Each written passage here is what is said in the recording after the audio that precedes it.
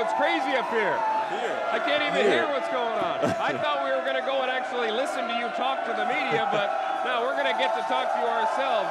Jamario, how did it feel? The crowd was crazy tonight. Exactly. You know, that's just what we needed. We needed the crowd to come out and be our sixth man. And, you know, they came out, did a good job. And, you know, we played aggressive the whole game, and we came out with the W.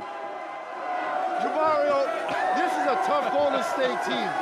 How are you guys able to stay in front of them, keep their athleticism on the perimeter, and still close it out in the overtime? You know what? All week in practice, you know, all the way up to this game, coach was like, you know, we just going to play boxes and elbows. And if we play boxes and elbows and keep our man in front of us at the same time, you know, it's easy to keep people in front of you. And we always help each other. So we tried to do that the whole game. And, like I said, we pulled that W out.